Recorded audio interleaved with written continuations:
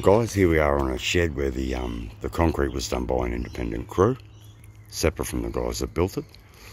They had 100 mil lower in that corner than they did in this corner, and they've had to come back and fix it. And they came back about over a year ago and they've fixed it. And they've cut the concrete out.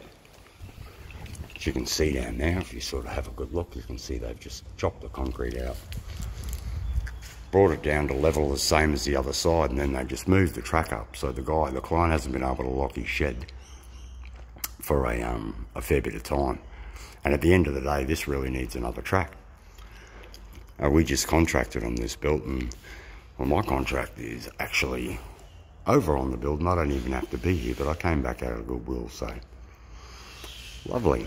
But yeah, I just wanted to show you guys, sometimes it's not always better to try to get a bargain and to have a whole heap of different people coming in from different places, because they're not used to working together and they're not used to what the other one wants. So sometimes you're just better off to just get the whole package from somewhere and save yourself a heap of heartache.